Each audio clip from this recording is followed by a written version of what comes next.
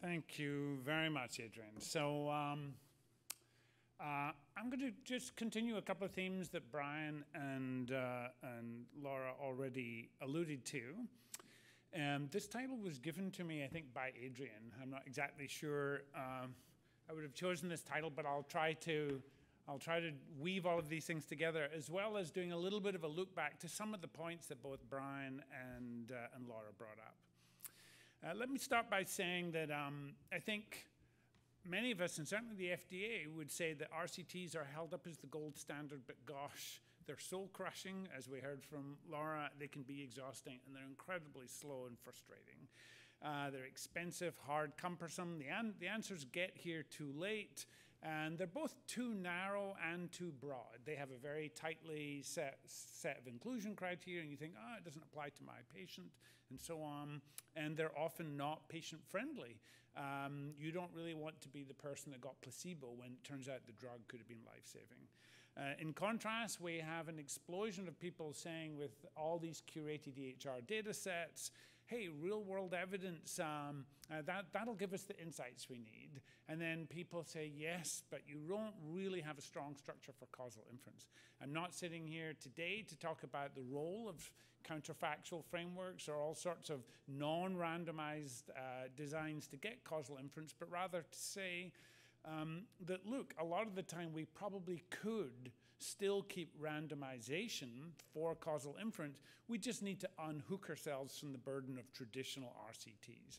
And so then the issue is, how can you make RCTs better? How can you make them smarter, giving personalized answer, and maybe considering multiple treatment options? So even in I-SPY 2, although they've gone through multiple drugs, each patient was still really just getting one question asked in that patient. And yet sometimes there's many things that you might be doing to the patient at the same time, certainly in the ICU.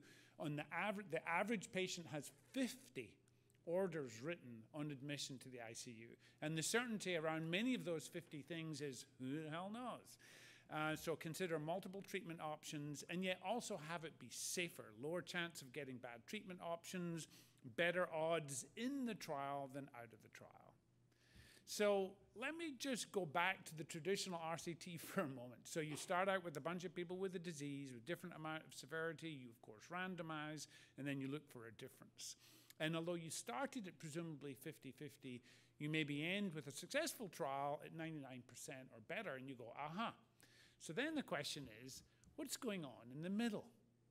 And of course, we've all been raised with frequentist designs that we shouldn't be looking under the hood, but imagine if you could. Imagine if you had the VIP preferred access and you looked under the hood and you were doing a trial that was maybe going to go to 400 patients, and 40 patients in, half are getting A, half are getting B, and this is the survival here. Green is you're alive, red is dead. So the 41st patient turns up. Raise your hand if you're happy for it to be 50-50. It's your uncle. You're thinking, am I in my uncle's will?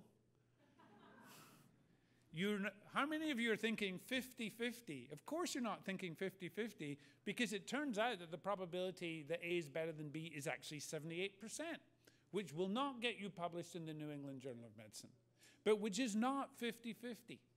So how could you exploit that information? So imagine if in the next piece of the trial, you kept randomizing, but you weighted the die so that 78 out of 100 times it rolled to A. You took a bet. And if it turns out during that bet, your bet was right, then you'd be done and dusted. Trial would be over 80 patients. What's this? This is a multi-arm bandit. It's a classic sort of the opening chapter of any textbook in reinforcement learning. It's a classic schematic of trying to work out, as you're trying to work out, do I put my money in one slot machine or do I move to another? I know something about one slot machine, but maybe the other slot machine has a better return. Let's think about trial designs that have this sort of embedded learning, a little bit like AI reinforcement learning. So at this point, you would have stopped the trial. Response adaptive randomization, which you heard from both of the last speakers, is basically that. It's a multi-arm bandit. So you start the trial, you've got 3 options you're choosing from. The first few patients go in, they generate data. They go into a little Bayesian probability that runs best estimates on what's working, and then it changes the weight of the die. That's like moving from one state in a Markov model into a new state, where you then start changing the likelihood of getting some of the policies. You can change the odds. You can even have rules for activating new arms and so on, for activating and dropping, and you can have different weights for different kinds of baseline characteristics, this notion of personalized medicine. So that's RAR. Both speakers talked about that. That's the essence of it, and that is not your father's RCT. Okay, let's go one step further. Let's automate this whole thing and put it inside the EHR.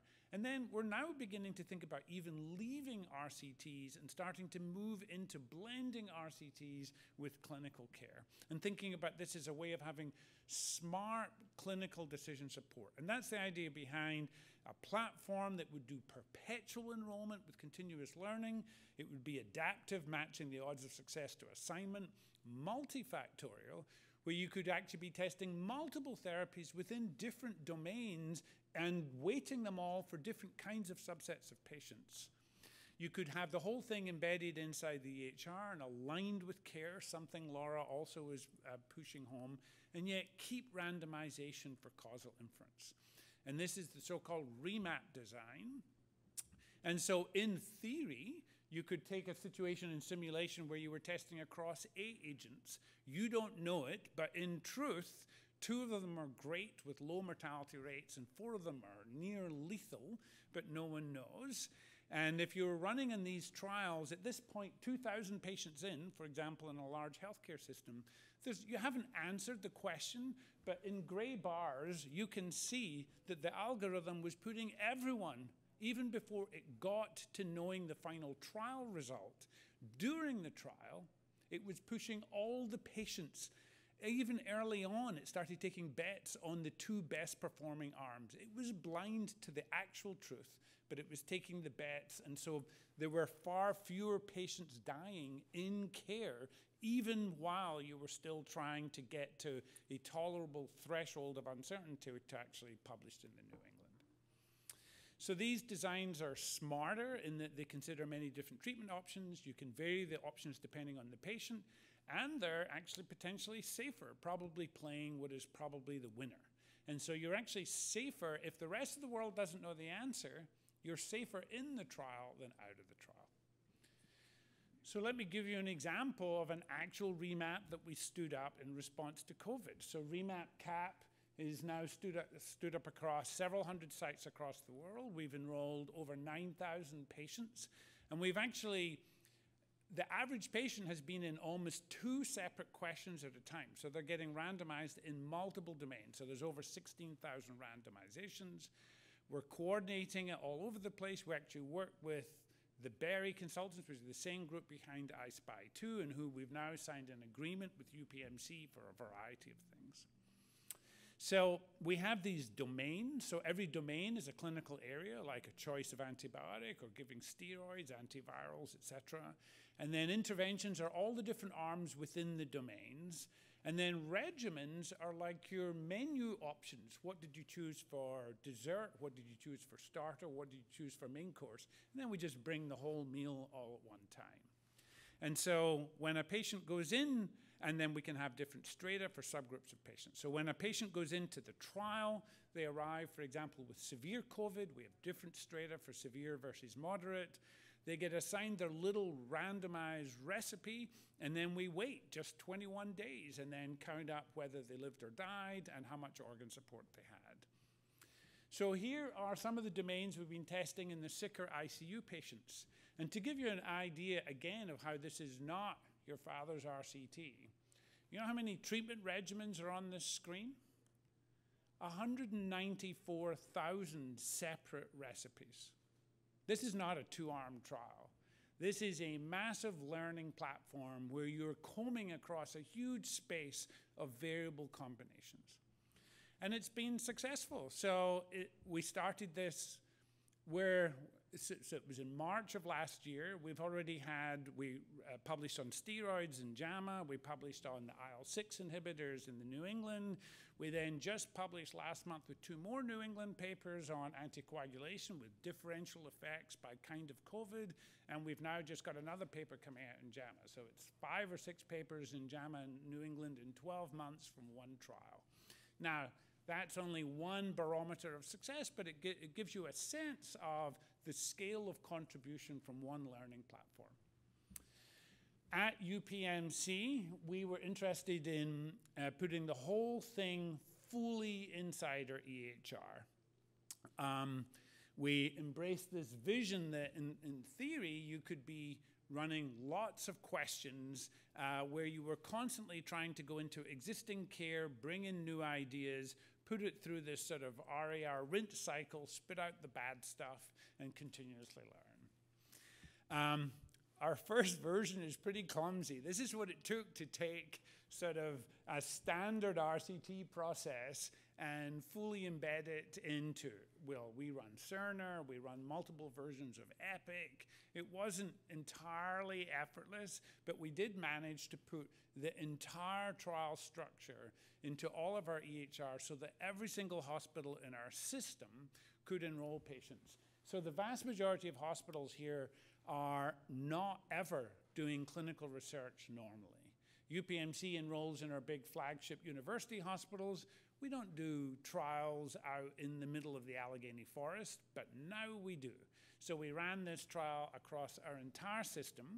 And furthermore, as soon as we had a positive result, we totally turned it on to make it standard of care inside our system. So as the results came out, we then instantly, because everyone was socialized about going in and getting their instruction set, then when you went from a randomly assigned drug to now, oh, it totally works, we're just going to give it 100% time, we were able to instantly turn it on across the system. So knowledge transfer, or KT, went to 0.